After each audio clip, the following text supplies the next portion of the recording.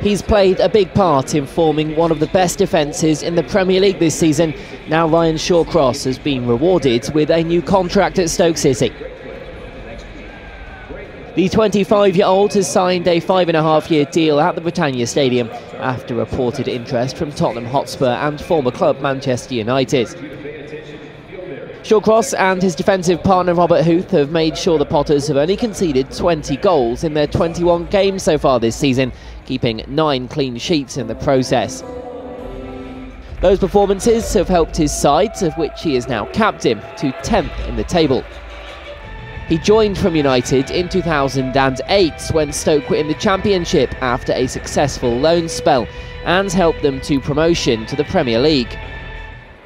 Shawcross's good form has also earned him a place in the England squad. He made his debut for the national side against Sweden in November.